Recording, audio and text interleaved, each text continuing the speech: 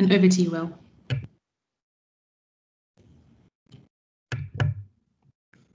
Okay. Hopefully you can hear me and maybe see me as well. Thanks everyone for joining me today in this session. So today I'm going to be talking to you about the latest DevOps and ALM updates for 2020.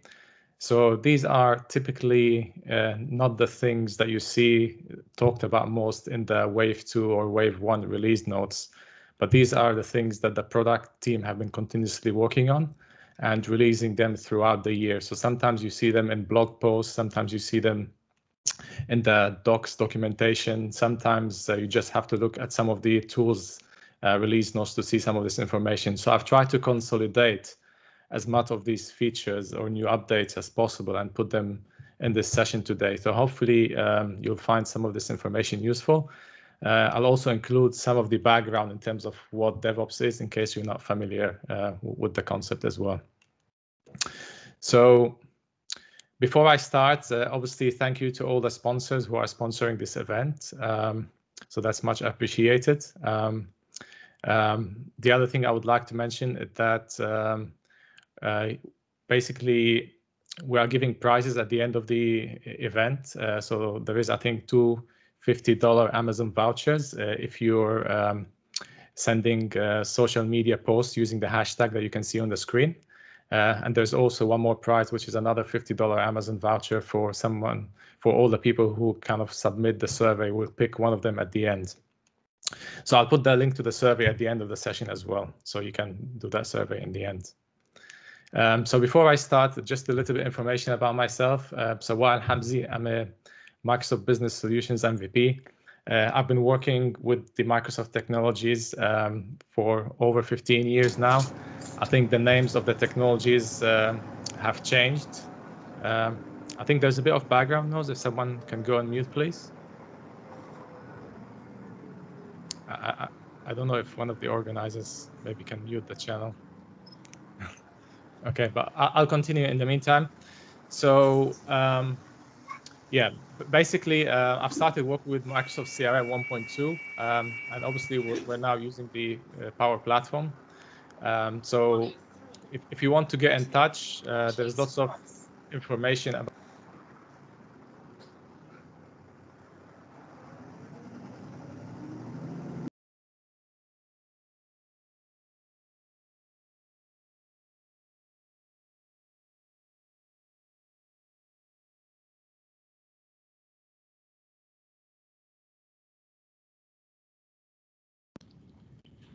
Hi, Will. Sorry, you're on mute there.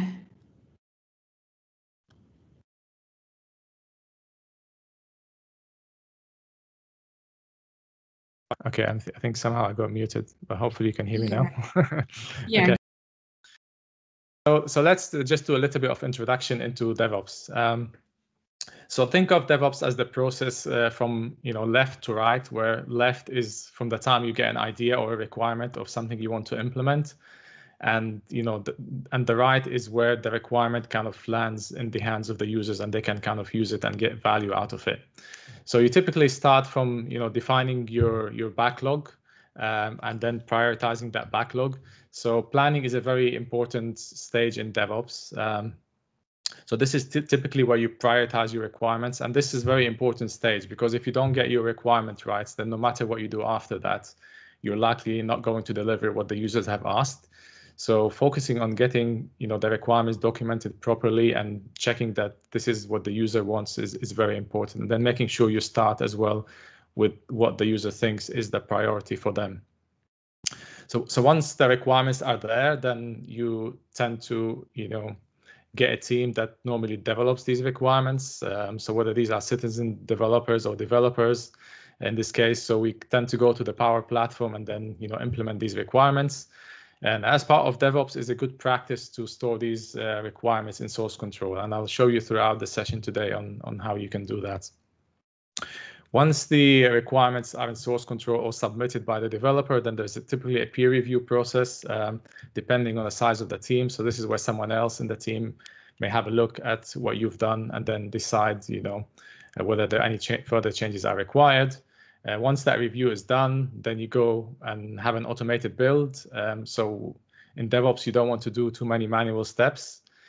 So what tends to happen is, for example, you press a button and then all the solutions get exported and packaged and then become available for you to consume. And then after that, once we have the solutions, we want to basically deploy these solutions somewhere so we can check whether they're working or not. So as part of DevOps, you tend to spin up environments sometimes on the fly or manage your existing environments as part of the automation.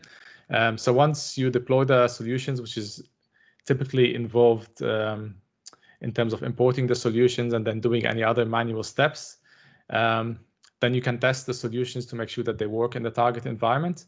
And once all the different testing cycles complete, you tend to release the solutions to a production environment. So this could be either like a Power Platform production environment that is accessible to the users, where you'd have a change control process, or if you're a partner, for example, you could be releasing something to the marketplace, or making that available to the customer. And one of the important next phases is the monitoring. So once you release something, you want to monitoring, get feedback, and then after that, you want to then make sure that you take that feedback and then put it back into the planning stage. So then the cycle starts over again. And in DevOps, you want to make sure that all these steps are as automated as possible, and left to right should be very quick. It's not a matter of months as we're kind of used to in the past. It should be a matter of days or weeks, going through all that cycle. So hopefully that gives you a little bit of introduction into DevOps. So I'm gonna spend a little bit of time talking about the Power Platform development. So in the Power Platform development, you tend to have two kind of scenarios or use cases. So one of them is the citizen developer. So these are the people that log into the Power Apps Maker portal, and they can quickly develop solutions to meet business requirements very quickly. And then we have the other kind of use case, which is the developer. And the developer typically kind of takes the Power Platform into the next level from a complexity point of view. So they typically write code and extend the platform to make it suitable for very specific business requirements that you can't achieve via typical customizations. And the developers typically work in Visual Studio. They store things in source control, and then the citizen developers or the customizers, they tend to kind of work in the Maker portal. And the challenge becomes, how do we get, different people with different roles on the same team kind of working together, and then coordinating all these changes together. So let's take a look at how we can use source control to manage all the changes, not only from the citizen developer, but also from the developer. So typically, the citizen developer will go into a CDS environment, open the specific solution that they want to make changes in, and then they will make whatever configurations they need to do. Typically, they don't want to go anywhere near source control because that's not the level of detail that they're interested in. And then we have the developers, so they typically build plugins, web resources, custom connectors, all the things that require code. They use Visual Studio. They would deploy these things into the CDS environment or the CDS development environment, and then make sure it works. And then once they make sure it works, then they commit it into source control. So at this point, we have a little bit of a gap because the changes from the customizer, they're not in source control yet. So we need to define a process somewhere that then takes these changes from the customizer and stores that into source control. And that process, could be automated, could be manual. It really depends how far you want to go. But what typically happens is we need to export a process. We have a process to export the solution. And then once we export the solution, then we want to unpack it into a format that is, able to store it in source control, and then we push these changes into source control. So this way we've got the configuration changes and the source code that the developers write all in one place into source control.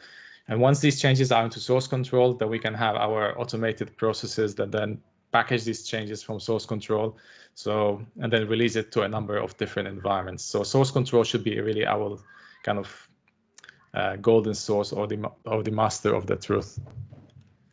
So this is, I'll show you an example later on in the presentation on how you can achieve that practically.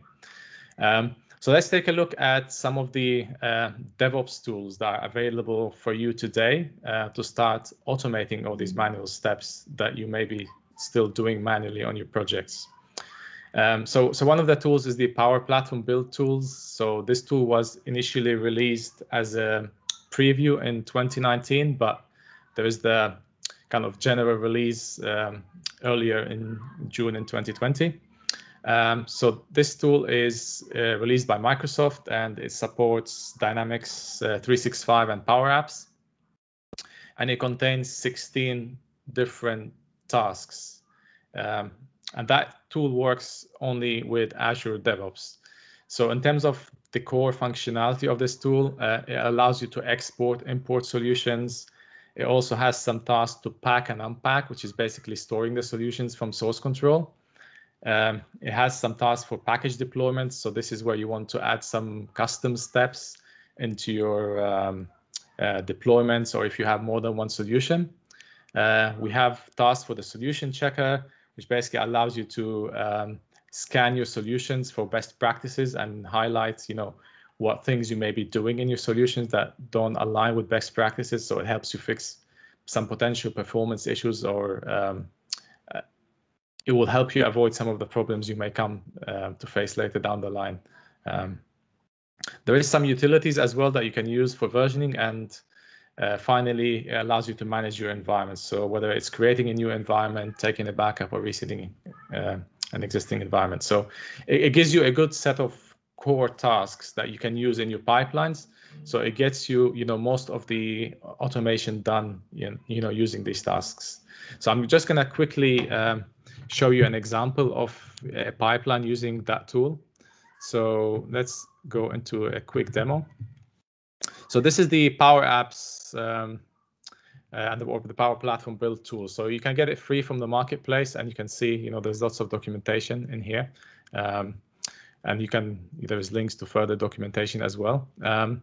So let's take a look at an example pipeline that you can use, for example. So this is a very simple pipeline that just exports the solution and makes it available for deployment. So let's take a look at how this works. So typically you have to add a Power Platform tool installer task. So this is just gets all the tools ready for you to. So for example, the set solution task will rely on a number of libraries that this tool installer provides. So you always have to put it as the first step in the task. So in this case, I'm just setting the version of the solution, and you can use parameters to set your kind of solution names. You can select your connection in here. And one of the things that you see that you probably may not be aware of is there is a new way of authenticating to your CDS environment. So now you can use client secret authentication. And this is very important because username and password will no longer work in the future because of added security. So things like MFA may be enforced and things like that. So you probably want to use client secret to authenticate. So that's a good addition into the tool set from a supportability point of view. So the next step is exporting the solution. So again, you just provide the solution name, and then decide whether you want to export it as a managed solution or unmanaged. And then finally, you publish the artifact, which basically means that this solution is now available as a stored artifact for deployment. So if we just go back, I'm just going to show you a sample execution of that pipeline. So I've executed this pipeline earlier, so you can see everything's succeeded. So you can kind of drill down if you want to do the details of what happened on each step. One of the other things you can see is that there's a published artifact. So this is the solution that I exported, and you can then create a release pipeline, using a similar mechanism to import that solution into the test environment. So that's the Power Platform tools at a glance. I'll take questions in the end, but if you have any burning questions, feel free to put them on the chat, and maybe someone can ask me. Okay, so let's go back into the presentation. So the next tool set that you can use, there's lots of tools in the marketplace, by the way, so feel free to have a look. There's lots of community tools you can use. One of the most used tools is the Power DevOps tools. So this was released in 2017. So I've kind of highlighted in bold some of the features that you can't do at the moment with the Power Platform build tools. So if you've got these additional use cases, you can utilize these tools to kind of meet these use cases. So for example, if you're on-premise, the Power DevOps tools will work with most kind of on-premise versions. And it's also free and open source on GitHub. So you can look at the source code, you can raise issues there, you can contribute if you like. And this tool contains 47 tasks. So it's got most of the things that the Power Platform build tools has, but I'm going to highlight just some additional things. So for example, when you're importing solutions, you have the option to apply the upgrade. So that means you can do a two-stage process. So you can import the solution in a holding position, and then you can pause, and then you've got a special task to apply the upgrade after you're comfortable that you want to apply the upgrade. Solution checker, it gives you a little bit more options in terms of being able to skip certain files and have a little bit more control on in terms of what you want to scan and using what rules if you have very specific requirements. In terms of environments management, it allows you to set the admin mode on the environment, which can be useful sometimes if you don't want people doing things on the environment while you're in the middle of the release. It has some additional utilities as well. So you can deploy plugins, you can update web resources and things like that. It has also more functions relating to solutions. So you can create solutions, update the solution, delete the solution. You can copy components between solutions. You can run some checks on the solutions as well. And finally, you've got things like managing reference data. So if you're using the configuration migration utility, it has tasks that allows you to export the data from your dev environment and then store it in source control and then import it using your pipelines. And it's got other features kind of related to configuration. So things like managing the environment variables and service endpoint for plugins if you've got a slightly different configuration between the environments, so you can cater for these kind of use cases. So that's the Power DevOps tools at a quick glance. So I'm just going to jump to demo just to show you an example of how you can use that. So let's go into the portal again. So again, Power DevOps tools is available in the marketplace. You can have a look at what it actually contains in terms of the task and the release notes. Everything is in here. So let's take a look at the sample pipeline. So in the previous pipeline, I've kind of exported the solution from the environment directly, and I made that available as an artifact. In this specific pipeline, I'm actually have the customizations in source control already. So I'm going to package the customizations from source control. So I'm going to just quickly show you how that looks like.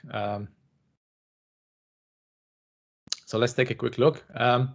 So this one is a little bit more developer-oriented pipeline because it's got source code and automated testing as well. So the first thing that we're doing is kind of building the source code, running some unit tests. We've also got the tool installer, so that's very important. You can use that task to make sure that the tools are available for the remaining tasks. So I set the version of the solution before I package the solution, but instead of kind of setting this version of the solution in the Dynamics environment, the changes are already in source control. So I have to just point to my customizations that are already available in source control. And then I use the pack task, which is basically taking all the customizations from source control and generating a solution package. And then I run the Power Apps checker. So I provide that solution zip that I just packed, and I use that to, run the different checks on the solution. And you can see some of the additional options that I mentioned earlier with regards to this task. So you can exclude certain files, you can override rules, and things like that. And finally, there's a different task as well. So this task allows you to fail the build if, for example, you have more than 5 high rules. So if you've got certain practices in your team where you want to keep, for example, all these different bad practices, for example, into minimum, then you can set these thresholds in your pipeline. It will block changes kind of moving forward until someone fixes these. And then, yeah, finally publish all the artifacts as well. So this is a very simple pipeline, just takes everything from source control, runs some checks, some tests, and then makes the artifact available for deployment. So let's quickly take a look on how this looks like. So you can see, for example, there is scans in the top. So this is the Power Apps checker. So you can see some of the things that it found, for example, in this solution. So in this case, I have a plugin that is retrieving all the columns. And as per the best practices, you shouldn't be retrieving all columns because it's not the best thing for performance. So you should be selecting the specific columns that you need to use in your business process. We have the tests as well. So you can see all the automated tests running. And similar to the previous pipeline, we also have, the solution that was generated from source control. And again, if you want to see the details in terms of what happened, you can go and specifically check. So you get a full audit of what things were executed on that environment. Okay. So that's a quick intro into Power DevOps tools. So let's continue. So the next things I'm going to be talking to you about is GitHub Actions. So the first tools I mentioned, I'm sure most people are familiar with them. GitHub Actions is something that is very new. So the preview of these tools was released in September this year. So it's fairly new, and the GitHub Actions are still in preview. So what GitHub Actions are is similar to the kind of Azure DevOps extensions, where it gives you some utilities to automate your pipelines on Azure DevOps. GitHub Actions is the same thing, but it works for GitHub. And there's lots of new things happening in the GitHub space. So there's lots of investment, and the product is becoming very rich in terms of tool sets for managing backlog, but also now for automating pipelines, in addition to source control, which I'm sure what most people would be kind of familiar with.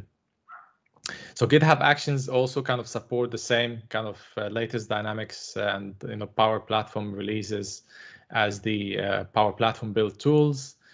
So this is managed by Microsoft, and initially we have 7 actions that are part of the preview. So you can import and export solutions, and you can also pack and unpack, which is manage them in source control. But there is 2 new actions that I haven't seen, for example, in the Power Platform build tool. So these are the branch and clone. So I'll actually show you how this works today.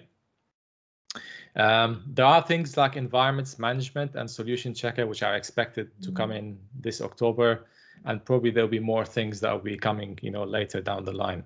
But before I jump into the demo, I just wanted to quickly show you or talk to you about, what are GitHub Actions in a little bit more detail. So in terms of Azure DevOps, in Azure DevOps, we have, the concept of the build and release. So they are 2 separate things.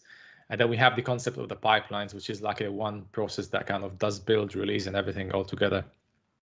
So in GitHub Actions, we have the concept of workflows. So think of a workflow as a series of steps that does a number of things, and that is automated. So a workflow basically will contain a number of jobs. So jobs can run in parallel, or they can run sequentially. So jobs is like a grouping of steps, and then steps will typically contain the actions.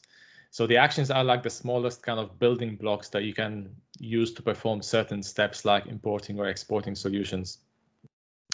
So in GitHub Actions, the pipelines are configured in YAML, which is in code. So you configure everything in code, and you have everything in source control. So you have not only like your source in source control, but you also have the definition of your automated processes in source control. Now, all these workflows tends to have events. So think of the event as like, what's the trigger of that workflow? Now, with the advantage of GitHub Actions is you got a lot more triggers than Azure DevOps.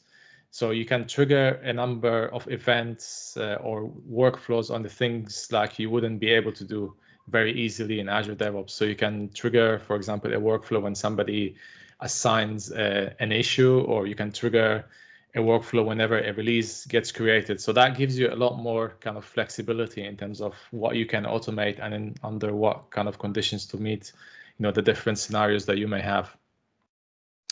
So the other thing that I wanted to mention is that there's lots of actions in the marketplace. So not only the actions for the Power Platform, but you can also combine them with lots of actions from the community or from the different vendors to kind of meet your overall requirements. And as with kind of multi-operating system strategy, you can run these workflows on Windows. You can run them on the Mac or Linux. So it's very flexible in terms of where you can run them.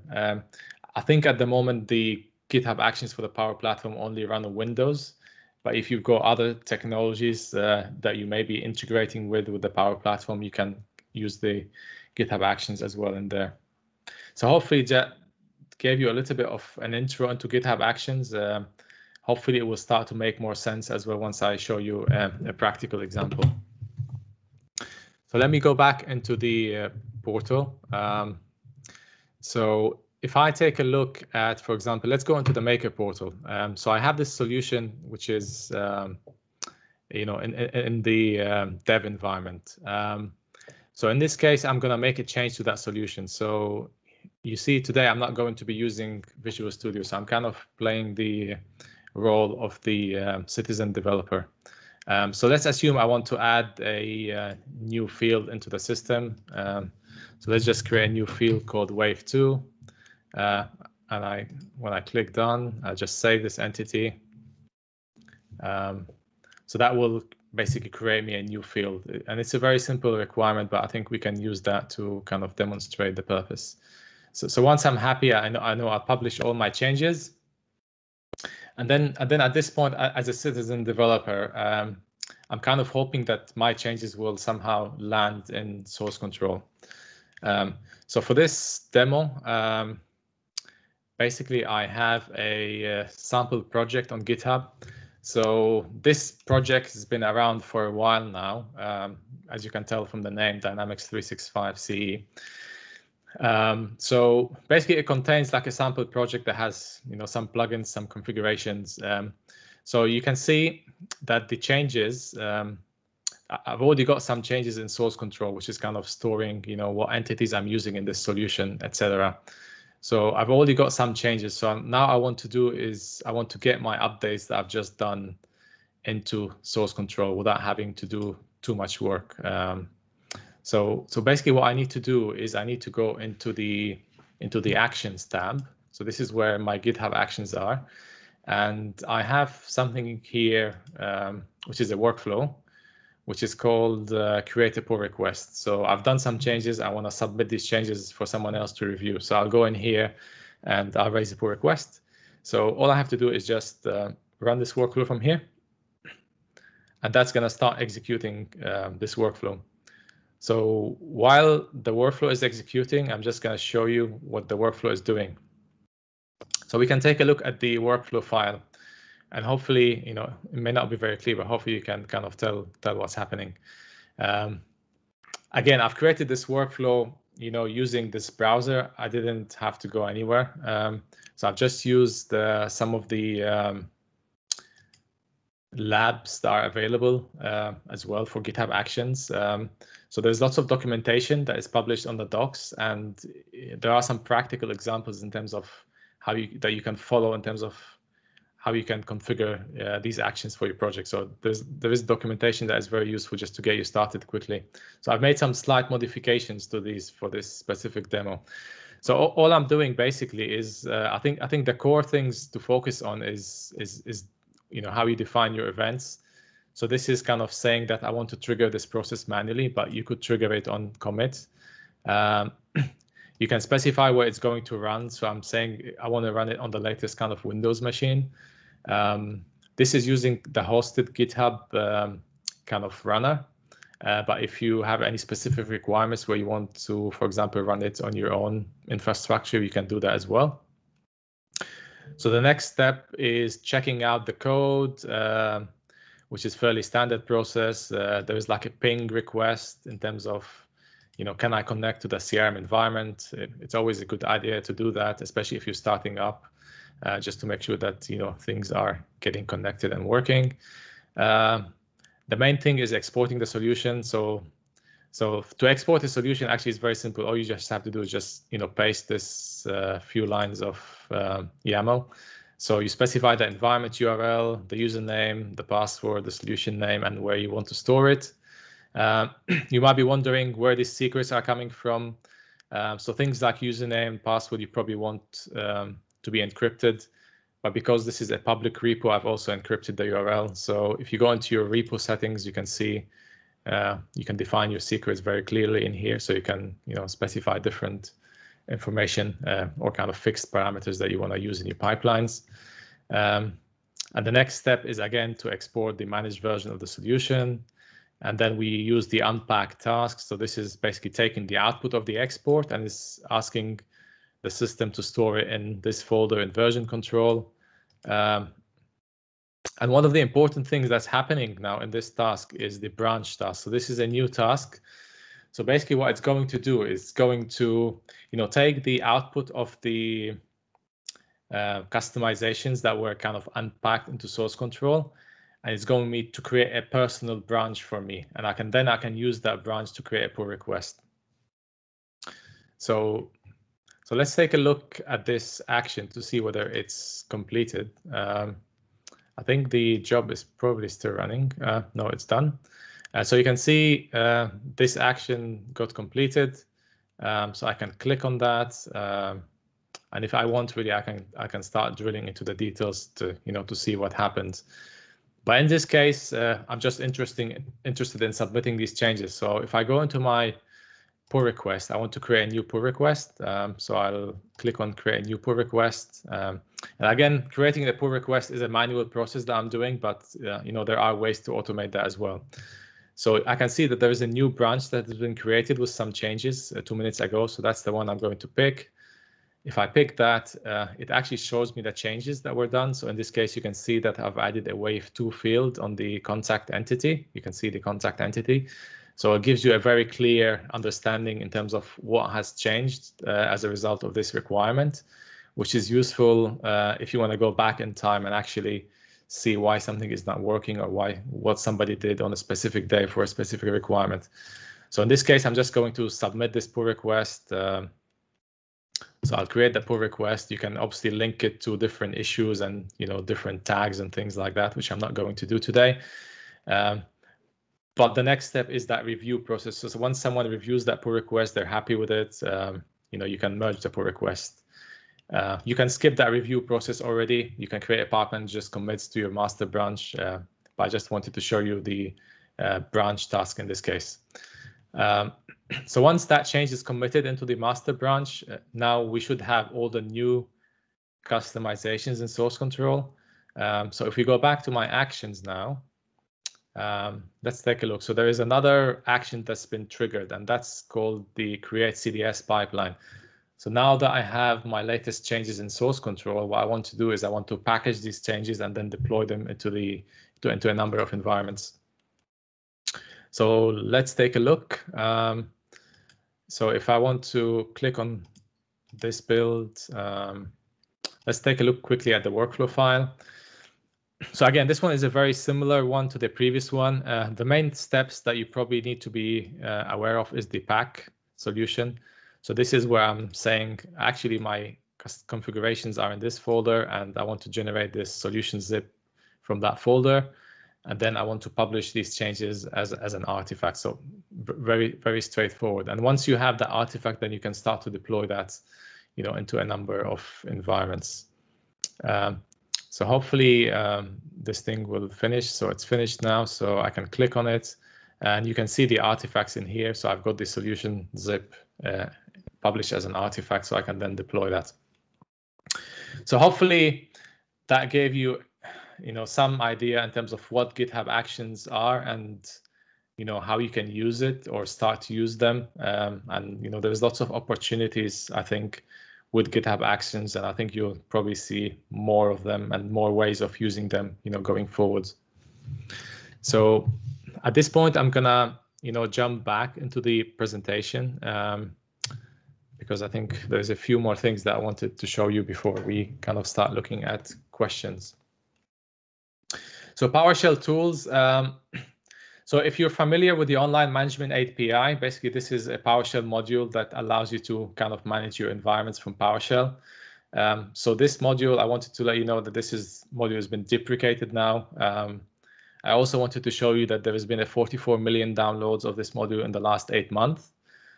So there's lots of people using it basically. So it's important to start transitioning some of the scripts that you may already be using into kind of more strategic modules. So the next one is the Power Apps admin commandlets. So this is kind of the equivalent of the Online Management API. It gives you a little bit more functionality as well. So that was in preview, so that's now generally available. So again, you can use that to manage your environments. It gives you some extra stuff like managing your Canvas apps and flows and DLP policies. So this is for admins. There is another module for makers. So if you're a maker and you want to automate some of these tasks as well, such as, for example, adding a Canvas app to a solution or kind of, managing your flows, disabling, enabling, you can do that as well through this module. And you can easily utilize these modules on your developer machine or in your pipelines, or wherever you want to write automation jobs. Another module you can use is the Power Apps Checker commandlets. So if you have very specific requirements and you think that the Azure DevOps tools or the GitHub Actions, don't work for you, or maybe you're using Jenkins or something else, you can use the PowerShell module to do that, to basically check your solutions. And finally, I've showed you the Power DevOps tools. The Power DevOps tool is actually built on top of the Microsoft SDK libraries and tools, but also on top of the XRM CI framework. So this is a list of scripts and commandlets that give you access to the common kind of steps you normally would face when automating builds or deployments. So to give you an example, for example, there is a script to export a solution. There is a script to extract data from an environment or to kind of modify configuration data. And I think this framework is especially useful for you if you're kind of not using Azure DevOps because you will have to script a lot of things manually. So it just gives you a head start and will help you with lots of utilities if you're doing that. Okay, let's talk a little bit about new features. So one of them is the async export. So before, from an API point of view, there was one API called export solution. So you call that, give it a solution name, it gives you back the zip file. Now there are problems with that, and especially recently. So in a number of cases, you used to get timeouts, or the API wasn't stable. So there is a new way of doing things now, which is called the async solution export. Unfortunately, it's a little bit complicated to kind of do if you're writing code, but all the kind of the Power DevOps tools and the Power Platform tools give you the ability to do async exports now. And the way this works is there is a new API called export solution async, where you give it the solution ID or the name, and now it gives you an async job and an export job. So then you can use the async job to wait until the export happens in the backend. And then once that is completed, then you use the export job to download the zip file. So, there's a number of APIs going in here, but the benefits is now the export is a lot more stable and there is no timeouts. So I think is a step in the right direction. So the next thing is environment variables. You may be using these already, but they are now generally available. So these are designed so you don't hard code information in your kind of, in your apps or flows. You could use custom entities in the past, but that's not the best way of managing things. So environment variables gives you an out-of-the-box capability to do that. So it's basically two entities. One of them is the definition of the environment variable, which is like, what type is the environment variable, and if you want to specify a default value, you can do that. And then there's another entity which stores the actual value. And the advantages of this approach is you can add the definition to the solution, but you don't have to add the value to the solution, because the values will be typically different per environments. So it just gives you that separation, and it gives you an out-of-the-box functionality to manage this as well. You can obviously add these into the solutions, and they're supported by Power Apps and Flows. And if you're using the Power Apps or the Power DevOps tools, you can set these values in your pipelines as well as you import your solutions. So the next feature I'm going to talk about is connection references. So connections are basically unique per environment. So if you're doing flows or apps, you may be connecting to a number of external data sources, and these connections tend to be unique per environment. So if you're in dev, you may be linking to the dev instance. If you're in prod, you may be linking to a prod instance. So before, we used to have a slight problem, because the solution or the flow itself, let's take an example as a flow, would have a direct dependency on the connection. So when you take a flow out of the development environment and then you import that into your test environment, then you would have to rewire that connection, because the connection doesn't get exported as part of the solution. And once you rewire that connection, then that creates an unmanaged layer. And then when you import the update to that flow, then you may not see the updates. So it was a little bit challenging kind of implementing ALM in this scenario. So the new way of doing it is there's a connection reference concept. So instead of having basically a direct dependency from a component on the connection, there is like an intermediary entity. And that entity contains a little bit more information. So what you add to the solution is not only the component, which is like flow, but you also add the connection reference. And that connection reference gets transported as part of the solution. So you no longer have a dependency on the connection directly. So the flow or the Power App will remain unchanged as you update your connection references and your connection. So the next time you import a flow, it will basically work. And then you'll see the latest updates. So the other thing I wanted to mention as well is the new solution import experience. So if you're using the Power Platform Admin Center, you may have noticed this, but it's just worth mentioning. So there is a number of capabilities that come with that. So one of them is it allows you to set your connection references when you're importing the solution. So when you're importing a new solution into, for example, a test environment, if you have a flow that uses, let's say the Outlook connector, you can set that Outlook connection as you import the solution. And if you have environment variables, for example, that are utilized by one of your apps, you can also set that as part of the solution import. So basically, you're basically setting up everything as you're importing the solution, and it's getting set up in a way that it doesn't, create unmanaged layers. So everything is kind of managed properly. And this is how it looks like.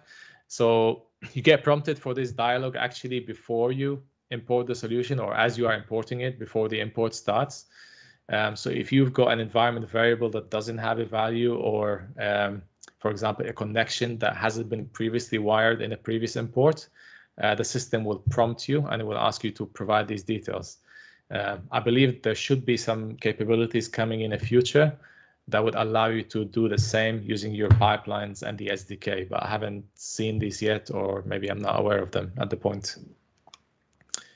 So finally, some more features for you. So this is the CDS instance admin mode. So this is what we used to have before, basically. So you used to be able to set the admin mode on a sandbox instance. So if you're deploying to a test environment, or if you're doing some maintenance on that environment, you used to be able to set it in admin mode, which means nobody can do anything on it, and potentially workflows and plugins may not run during that period. But if you had to do that on the production, I think the process was a bit more complicated. So you had to switch your production instance into sandbox. Then you have to set the admin mode, and then you had to take it out of the admin mode, and then you had to put it back into the production mode. And as a result of that, you may lose some of the backups, because I think the retention period may be different between these two types of instances. Obviously, the process is a little bit complicated as well, and you may get it wrong at some point. So now I think you can set the admin mode on production environments directly, so that experience is simplified, and you can do that from your pipelines as well. So finally, I wanted to mention that in case you haven't seen it, there's lots of documentation online. I think previously you had to hunt down for these different kind of ALM practices and tools.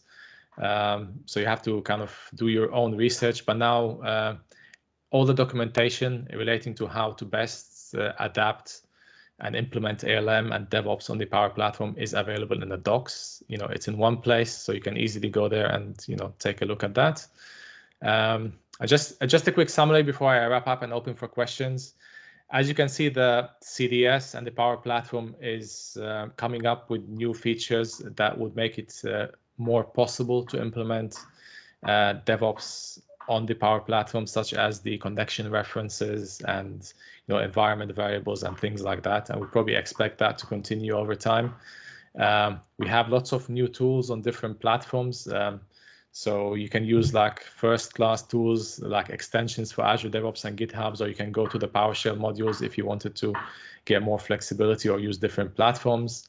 You also have lots of documentation. There's lots of more community content as well in terms of tools, blogs, videos, especially in the last couple of years.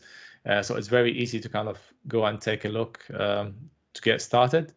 And finally, all of the above make it more easy for you to implement these practices on your projects. So with that said, I think hopefully you've been sharing your social media posts using the hashtag. And then I'm going to be putting the link on my screen relating to the survey.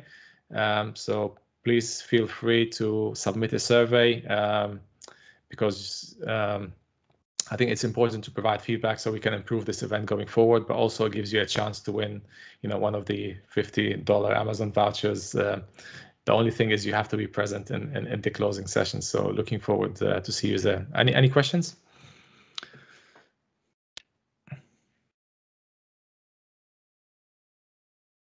I think there may have been a number of questions on the chat, which I can't see them, but thank you, Wael.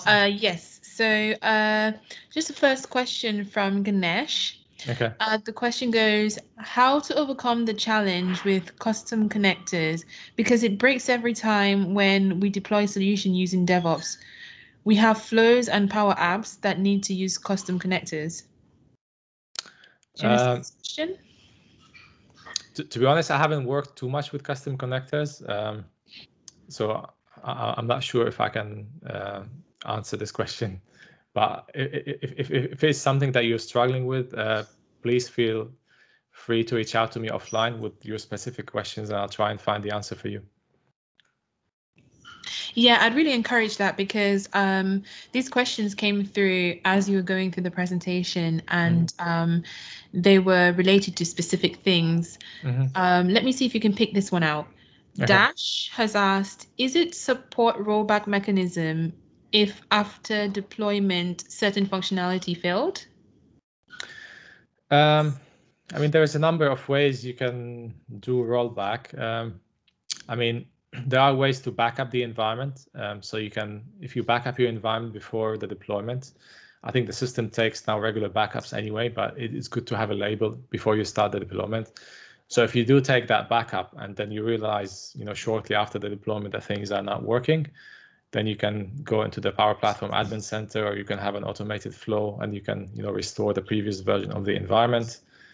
Obviously, if you've made changes outside of CDS, then you need to worry about how to restore these changes as well, not only the changes within CDS. I think if you're using patches or something like that, you can delete the patch as well. So that's another way of doing things if you've got a very small change going on. That's great. Thank you. Perez asked, how can we add trigger to launch, for example, export pipeline, and after that, import pipeline?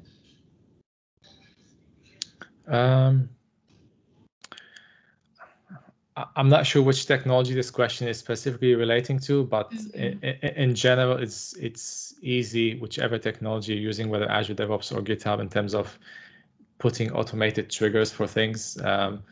So you could export, for example, you could have a build that exports a solution and have a release that has an automated trigger whenever a build is available or a change is committed into source control to start and then deploy to the test environment.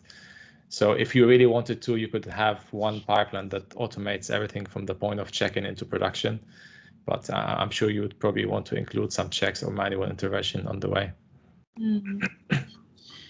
Here's one question from Cole. What do you think of Microsoft's suggestion to use a build server to import unmanaged solution from source and output a managed solution as a build artifact? What benefits do you see? It's a very good question. It's probably something I need to check with Microsoft as well at some point in terms of the reason behind this suggestions. What I've typically done, for example, in a number of projects is if using source control. So, for example, when you store your changes into source control, you can store them as both managed and unmanaged. So you can select that, the option. And then you've got the option of generating either a managed or unmanaged solution from source control.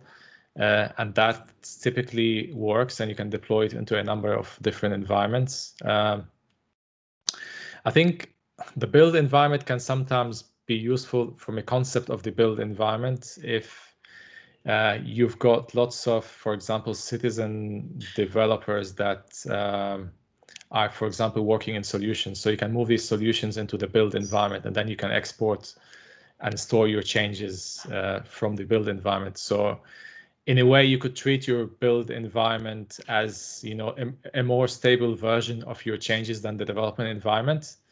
And in this case, you can generate your source control code from there.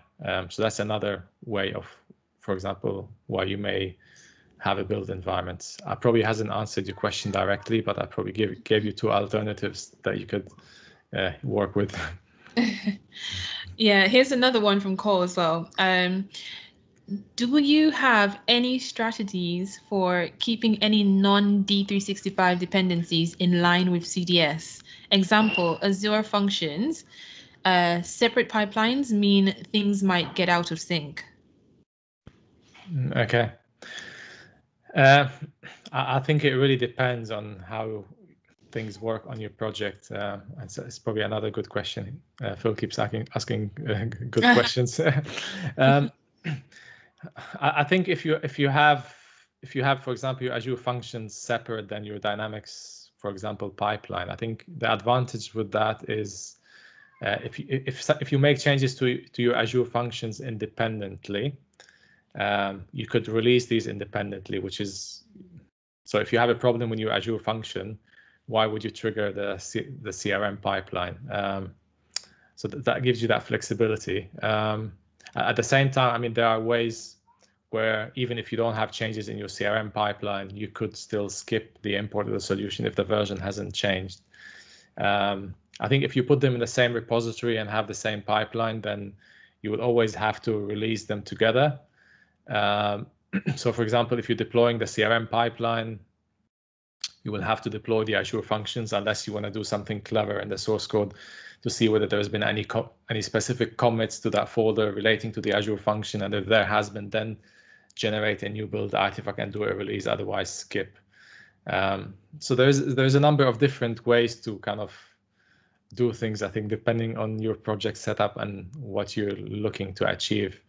But I think that the dependency bit is a little bit more tricky, because if your Azure function, for example, is an external API, then it's it may have a different life cycle than your Dynamics, so it may be a little bit more difficult to track dependencies.